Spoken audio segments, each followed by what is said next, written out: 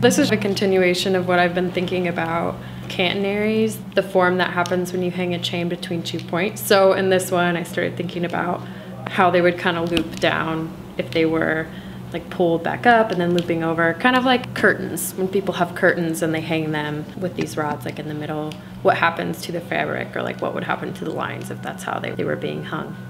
So that's the general idea behind it. I just thought it'd be interesting to see what would that look like via lines, because it's kind of an interesting structure to me.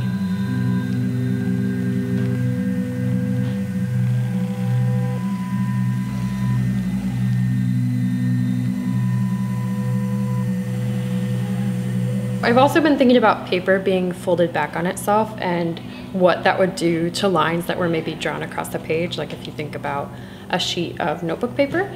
So that's what this one is exploring.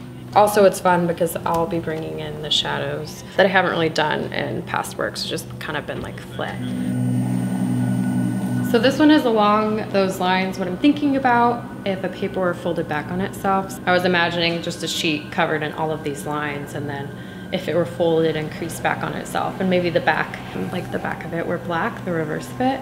So what would happen to the lines and like how they'd intersect in different ways. So something like that is really interesting to me because it's just simple lines, but then once they're kind of reversed back on themselves and manipulated, they get a little bit cooler. This one is thinking about a little bit of the same concepts of the piece of folded paper, except thinking about it more as a structure that goes back into space. So I'm really interested, again, about how the lines change. When they move back into space, they get smaller, trying to create something that you feel like you could walk around in. This one is, again, with the catenary, that sort of idea of a chain between 2 points, but I wanted to see what it would be like if you flip it on its side, so it's kind of going against gravity, and then also shift it a little bit more, so it's moving in a way it's not supposed to. And then this one here is an example of the catenary happening horizontally. And for this one too, I wanted to combine ideas of a structure that you feel like you could walk inside of, or there could be something going on behind it that you don't really see what is there.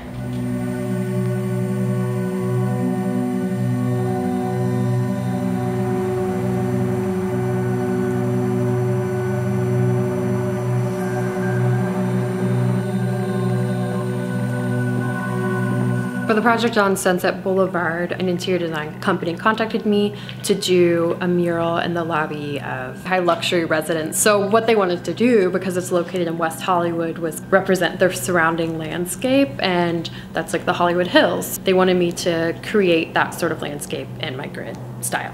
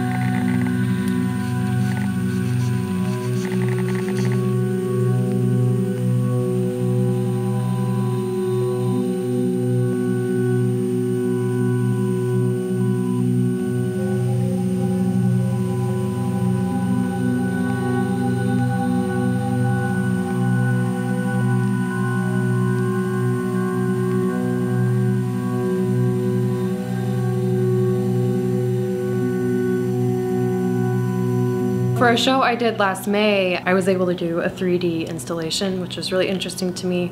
Also thinking about catenaries, that shape that happens when a line is hung between 2 points. And I wanted to think about it as more of like a drawing in space, because I've been drawing them on paper. So I wanted to figure out how I could get that same thing across, where you could walk through it and experience it differently.